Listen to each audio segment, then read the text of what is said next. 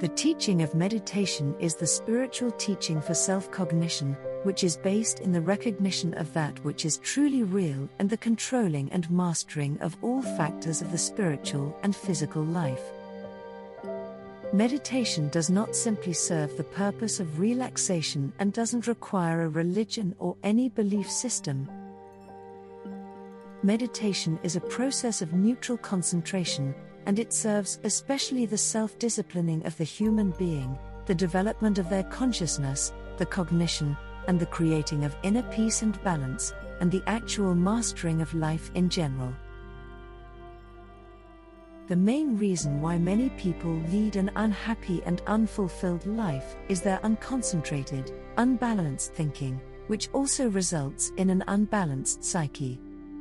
They are disconnected from their inner self and live a life far away from the harmony existing in the laws and recommendations of nature. That's why people should learn to restore neutral thinking and the neutral balance inside of them.